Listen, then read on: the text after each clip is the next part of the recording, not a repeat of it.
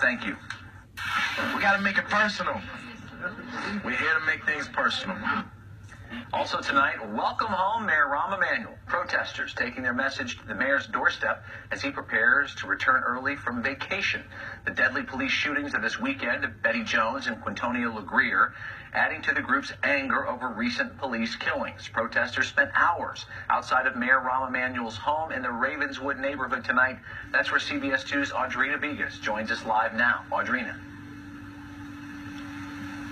Ron, protesters left about an hour ago here. They tell me they were here to give the mayor a not-so-warm welcome back to Chicago and to make sure he knew what happened while he was gone.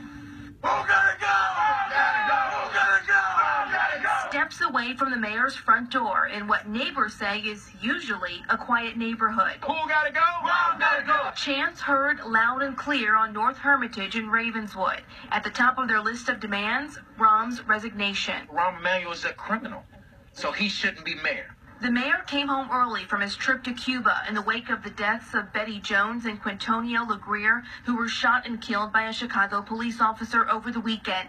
Those deaths prompted this protest. We wanted to welcome him home, let him know that a 55-year-old grandmother was killed by coming to her doorstep innocently. And if we wasn't out here protesting, them two murders would have got swept under the rug and would have been covered up by Rahm Emanuel as well. It's the same group of protesters that organized the Black Friday protests on the Mag Mile and Christmas Eve demonstrations. Their message to Rahm: You're still not going to make us start protests just because you came back and you want to say, I'm sorry. Sorry's not going to cut it.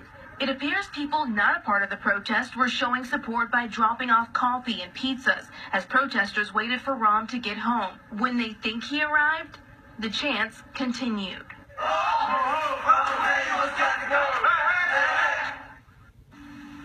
Paramedics showed up several times here at the mayor's house. That's because protesters say they kept slipping on his unshoveled sidewalk.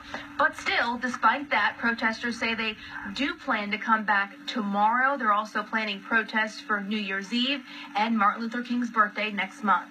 Live in the Ravenswood neighborhood, Audrina Vegas, CBS 2 News.